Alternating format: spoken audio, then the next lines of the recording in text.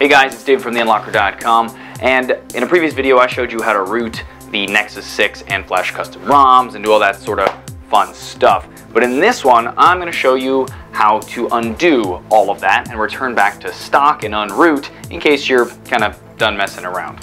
Okay, so the first thing we're going to do is download the toolkit that I'm going to use for this. You do need Windows to use this toolkit, but it does make things a lot faster and easier, so I suggest you use it.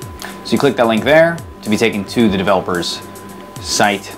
Please donate to him if this did help you. Any little bit helps, and it's a pretty serious toolkit.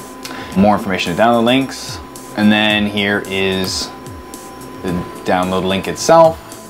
You're going to uncheck the dev host download manager, click download now, and save that to your desktop. Once that's downloaded, we're going to right click the toolkit and run as administrator. Hit yes, click install, and wait for that to install. Eventually this should pop up. You're going to choose which one you have. I have a Nexus 6. And you're going to choose the build that you currently have, which you can find under settings about phone, and then click apply. Okay, then we're going to plug the device in to the computer via USB, and we're going to pull down the notification shade, tap up at the top, tap the gear, go to about phone, scroll all the way down to build number, and keep tapping that until it tells you you are a developer. Then we're going to hit back and tap on developer options and tap USB debugging, okay, and enable OEM unlock as well. And then we're going to wait for our drivers to install. After the drivers install, you should see something pop up on your phone about a RSA key. If you don't, it means the drivers probably didn't install properly. So I'm going to open up my charms menu, type in device manager, open that one.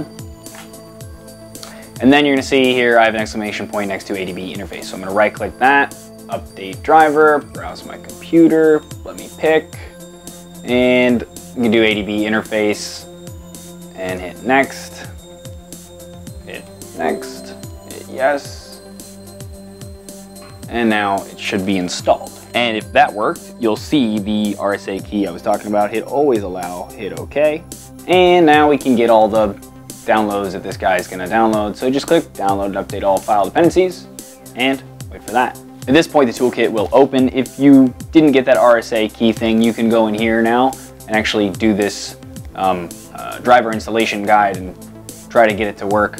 But since I've already got it, we're just going to move on. Okay, then we can click this flash stock and unroot, and we're going to say device is on normal if it is on and on the normal home screen. Otherwise, you can use the soft brick boot loop option if your device is stuck in a boot loop. Mine's on, so we're just going to click that, flash stock and unroot, and it's going to let you know this will erase everything on your device. Click OK. Then select the Android 5.0.0 build. I tried the 5.0.1, but it actually caused a boot loop for my device. So just do the 5.0.0, hit automatically download and extract. You can leave this off, it's going to do it for you though. Hit OK and follow the prompts to let it flash. Then you can click OK once you see the device has booted into fast boot mode. It'll have the little Android with his stomach open, and wait for that to finish. Once that's all done, we're going to leave it in fast boot mode. We're going to click OEM lock, click OK. Once it's done, the device will say locked on the screen again.